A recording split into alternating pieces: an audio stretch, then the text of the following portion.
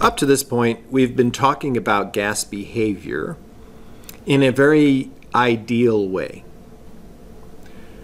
What that means is that we're making certain assumptions about gases when we look at the mathematical relationships between the variables, pressure, volume, temperature, number of particles, and generally how those gases behave. And we call those ideal gases. So to start with, ideal gases exist as gases at all temperatures and pressures. Now that means, by definition, they don't really exist. It's sort of like the perfect case, because at a low enough temperature or a high enough pressure, the particles will no longer be in the gas state. They'll either be liquids or solids, right? So for ideal gases, we're not even taking that into account, okay?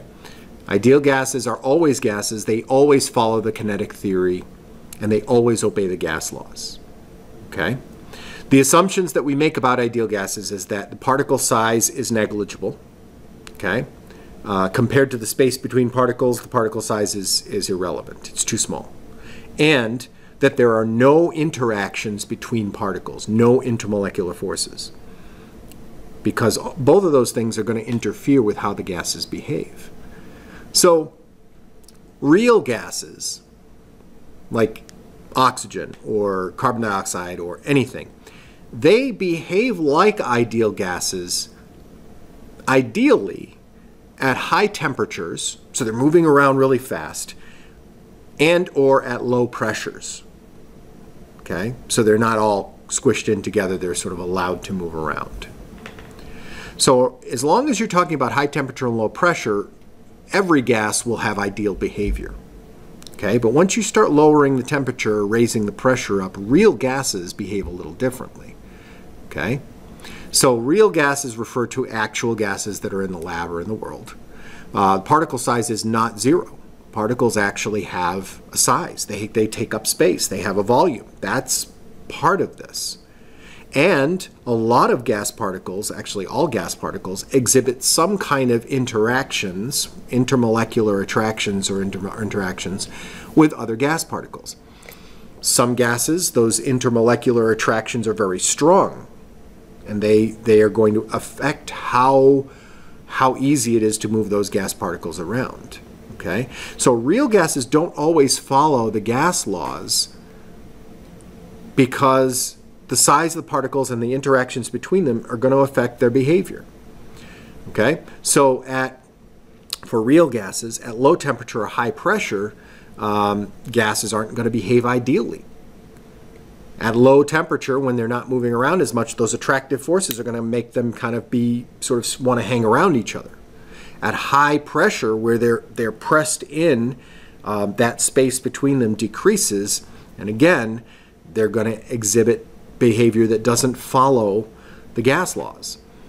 Okay? So when you're doing experiments with real gases, you don't always get the expected results under certain conditions, right? You can make it better, again, by raising the temperature and lowering the pressure. You can make those real gases behave more ideally and follow the gas laws. But there's a difference between those two, and I think it's important that you understand that. So here is a summary of the difference between those two. So real gases are not real. Ideal gases are not real. They're imaginary. Real gases are actually gases. Okay? Ideal gases follow the gas laws always. Real gases don't follow the gas laws exactly unless you have the right conditions. Ideal gases, particles aren't attracted to each other. Real gases, the particles do attract each other. They have some kind of intermolecular forces of attraction. And all of them do that. We'll get into that more later on. In ideal gases, the particles have no volume. It's small enough that it doesn't matter. Real gases, some are fairly large. Okay, some particles are large and they take up space. That's going to affect their behavior. In ideal gases, they move in straight lines. In real gases, they don't necessarily move in straight lines. They may tumble through. They may sort of be attracted to other gases, and that changes their trajectory a little bit. And finally, ideal gases have what we call elastic collisions, whereas real gases have non-elastic collisions. We'll talk more about the physics of gas collisions later on.